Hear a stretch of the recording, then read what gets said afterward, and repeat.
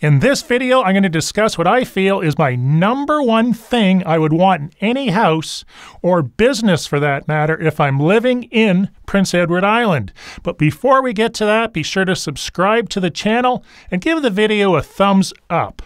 So essentially, my number one choice of things to add to your house in PEI, especially after Fiona, is a generator. Now, generators come in a variety of different shapes and forms, but essentially they fit into two different categories. You've got the traditional portable generator, which would hook up to the house via a cable, and then you've got what's referred to as a standby generator. A standby generator is much, much larger. It's typically on a cement pad. It's hooked up to the house, and it will run the entire house. Typically, these generators can get quite expensive, starting off probably around $7,000 plus installation, electrician, and so forth and so on.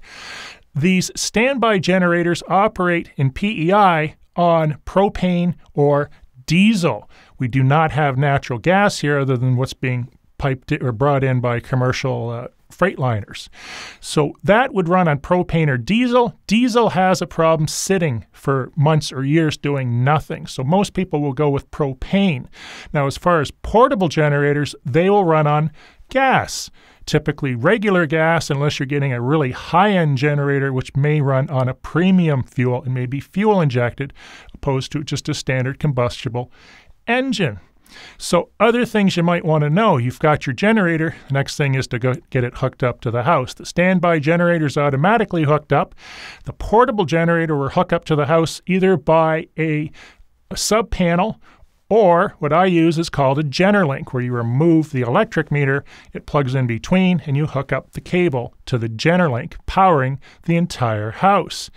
Few things to watch out for is the fact that regardless of how much fuel you have, you may not have enough. I had enough for 3 days. My generator ran for almost 200 hours. So I quickly ran out of fuel, only to find out that most gas stations either weren't up and running, were out of fuel, only had 1 or 2 lanes open because they had to have a portable generator brought in, and that's all it could power. So I ended up getting down to about the last gallon before I was able to get more gasoline.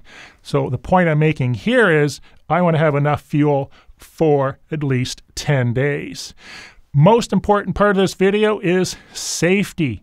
The number one cause of problems, from what I've been told with this Hurricane Fiona, was generators. So pay attention to all the safety procedures, become familiar with how to operate your generator, where it should be situated, and do not fill it while it's running.